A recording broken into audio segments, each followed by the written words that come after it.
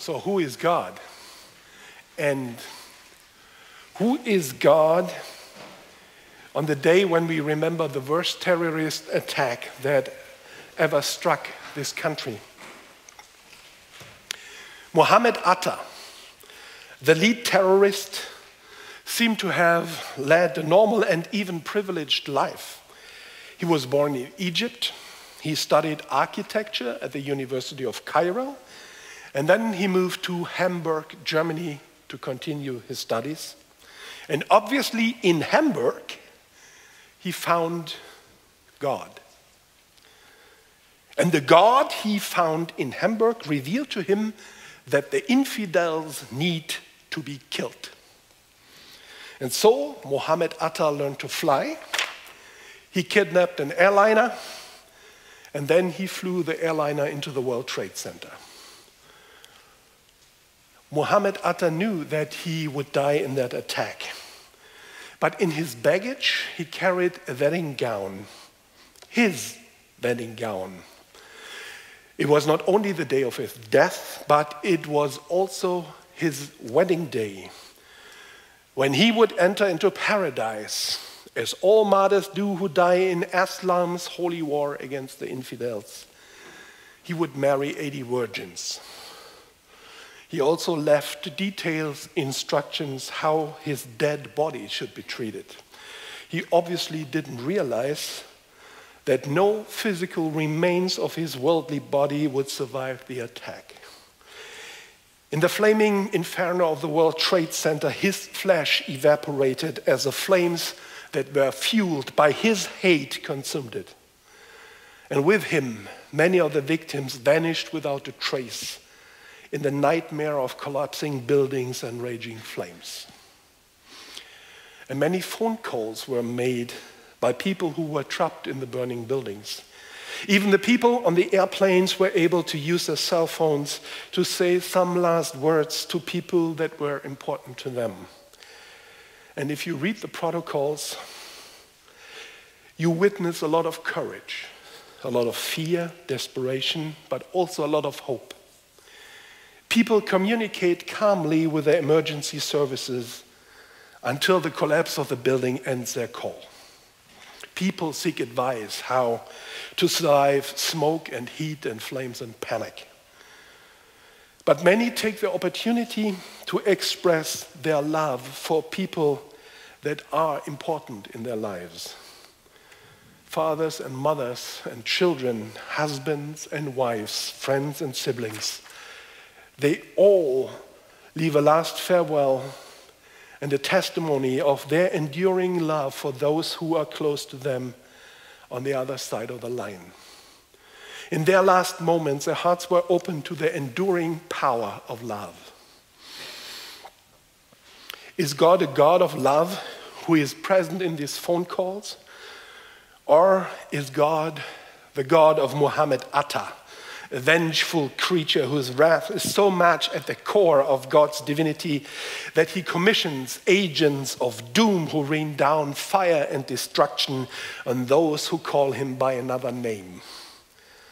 Is that all that there is beyond this reality? Anger and fire and torture and vengeance. And Islam has by no means a monopoly on the angry deity. The Christian imagination of what God will do to those who God hates is worse than what the terrorists of 9/11 did to their victims. The Trade Center burned until it collapsed. But for people who end up with self-righteous zealous, gleefully envision as fiery hell, the experience of death has no end. The moment the body is consumed by the flames of hate is prolonged eternally. If that really is divine reality, all that is left for us is Job 2:9. Curse God and die. Since people dwelled in caves, there has been no shortage of human conflict. Bloodshed is so common that one could think it's the normal way humans interact. Our handshake, for instance, developed out of the gesture that was meant to assure the vis-a-vis that there are no hidden weapons in our hands that will dispatch you to the eternal hunting grounds if you come too close. So whenever we shake hands, we assure each other of our good intentions and that we are not out to kill one another. Violence has fueled much of humanity's inventive power. 500 years before Jesus Christ was born, the Greek philosopher Heraclitus of Ephesus stated, "War is the father and the king of all." And all throughout history, technological progress was mainly inspired by the desire to build weapons of war. Chariots and trebuchets and gunpowder atomic weapons. Even the internet was intended to serve in the epic endeavor of humanity to kill one another. Naturally, violence also played a major role in religion as well. God was imagined to be just as cruel and as selfish as we are. Believe in me or I kill you. Worship me or I kill you. Follow my law or I kill you. Live as I tell you to or I kill you. And thus we end up with a violent religious imagination that spoke to Muhammad Atta and that drove him to kill and to destroy in God's name. But he's not the only one. Where Muhammad Atta went, millions went before him, and in all likelihood, millions will also follow him, the sword raised and ready to be destroyers of worlds for the greater glory of God. But if God is a God of love, then this is the ultimate form of apostasy. When human bloodlust imagines God's voice to tune in seamlessly and harmonize with the war chants of zealots of all persuasions and creeds, we overlook that God's voice is always a disruptive one. And when group dynamics boil over, and when in religious frenzy we get ready to enforce God's justice, when we get ready to stone the next sinner, then Jesus steps into our midst and demands that those of us who are without sin throw the first stone. And then we look around, and then we realize there is no one among us who is pure enough to be judge and executioner in one person. And then we have to make a decision to either drop our stones or to go ahead and ignore God's voice. Blessed are the peacemakers. Muhammad Atta was not one. He was a war maker who didn't want to hear that in God's kingdom, nobody is lost. All he cared about was destroying those he thought God hates. And thankfully, he didn't have to test that assumption because it conveniently confirmed all his preconceived notions of who God's enemies are. Zealots of all flavors need enemies so they don't have to look at themselves, so they don't have to face the dark void in their souls where love and where compassion should reside. Martin Luther defines sin as the heart turning in on itself. Whoever imagines that God wants someone dead has a heart that is so completely turned in on itself that it has cut itself off from the presence of God. And if these people then feel the call to obey God's avenging angels, they do not do God's work, but in fact they work for the guy with the horns and the hoof. God does not hate. And if you worship a deity that calls for hate, you are not worshiping God. Most likely, you are worshiping yourself. You sacrifice others on the altar of your inability to love. And by doing that, in effect, you are denying God. God in Christ can always be found with those who suffer. He is with those who are broken, hurting, and cast out.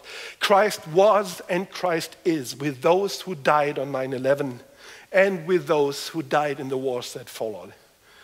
The messages of love that the victims of 9/11 sent as last greetings to their loved ones testify to Jesus' presence in their hour of need. Christ does not take side in human conflict. Christ bridges the abyss that separates human being by being always with those who pay the ultimate price for the human hubris to bring death and destruction in the name of God. We live in a violent and in a partisan world that seeks easy solutions. And one very, very easy solution is the imagination that salvation lies in the destruction of the other. All that's wrong with this world has its source in the fact that they, whoever they are, that they are there. God is angry because they are alive and breathe and pollute creation with their presence. If only they were gone, then this world would be a better place. Often it seems the sheer amount of hate and short-fused readiness to destroy overcomes everything people of good faith could do. But that is not true. Do not give in to desperation.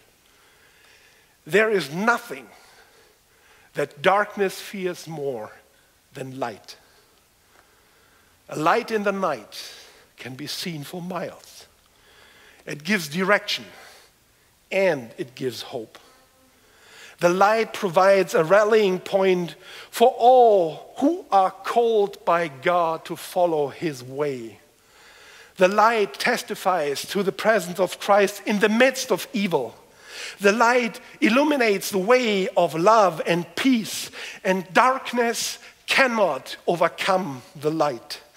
That is the promise of God. There will be light. Do not be afraid, because Christ has promised to walk with us, to be with us, and also to die with us. No matter if we face violence like 9/11 or old age or anything in between, we are never lost. We are never forgotten. We are never expendable. And we are never hated. God's grace is on us all the days of our lives. And so equipped and kept in the love of God, we transform the world into the kingdom of God, one good deed at a time. That is difficult work, like a drop of water taking on a mountain. But look at the Grand Canyon. It did not fall from heaven. It exists because tiny drops of water did not give up. We conquer hate with love. We defeat darkness with light. We fight selfishness with community. That is a work that God calls us to do. And that is a work we will do. And in the end, God's justice will win and love will prevail. Amen.